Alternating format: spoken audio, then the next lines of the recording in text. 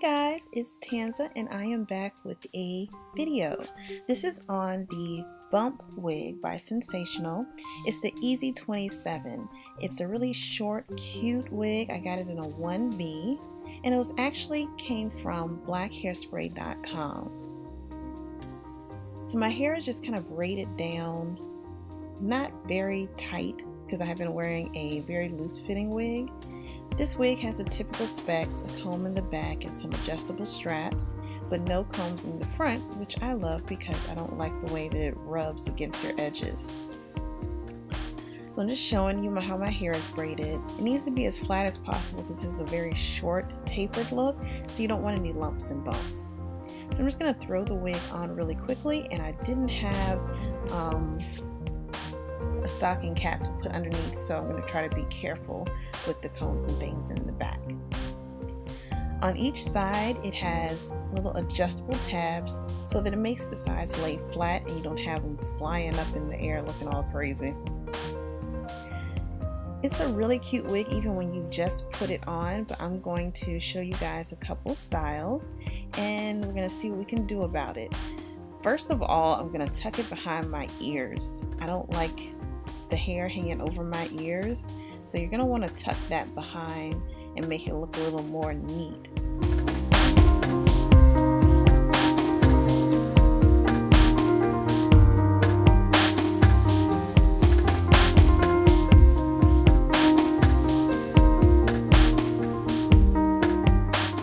So I had to go over and adjust my camera and get in front of my mirror because it was really difficult for me to see in the little viewfinder on the camera.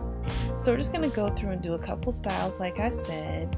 I think the biggest thing that bothered me about the wig, and it was probably the only thing, is the fact that the sides on the, let's see, right side, left side, with you looking at it, it's a little thicker because that's where the hair, it was the heavier side for the hair for the style. So what I had to end up doing was going through with a razor and just kind of thinning it out and cutting it down so that it would be more tapered. And I did that a little bit on both sides. I also made the bang a little more even in the front. It really wasn't a huge problem. It's just that being a stylist and cuts and color being my specialty, I really pay attention to things like that. But straight out the box, no combs needed, just, you know, finger styling. It really is a very cute wig. I absolutely love it. I've been really looking at some short styles lately. I miss my short hair. I love to switch it up. As you guys know, I get bored, and this is, to me, the perfect short wig. It's 100% human hair. Since it's the Bump collection, it comes already pre-bumped, so you don't have to curl it, but you could easily go in with your curling iron or your flat iron, give yourself some spikes, maybe make the curls a little tighter, do different styles with it. It is absolutely gorgeous. Lots of people thought that I had cut my hair. They know that I will get bored and chop it off, but I'm being good. I've been growing it out for a while, and this was the perfect solution to keeping the scissors away from my head.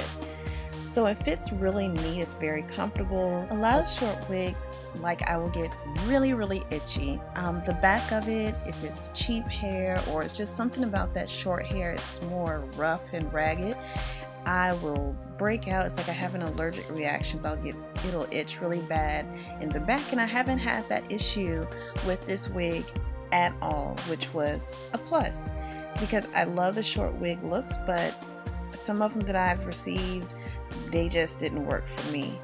They just irritated my skin. So I'm loving this wig. You guys should check it out. Go to blackhairspray.com. I'm going to put up some pics and some celebrity inspired styles that I was able to accomplish with it with no heat.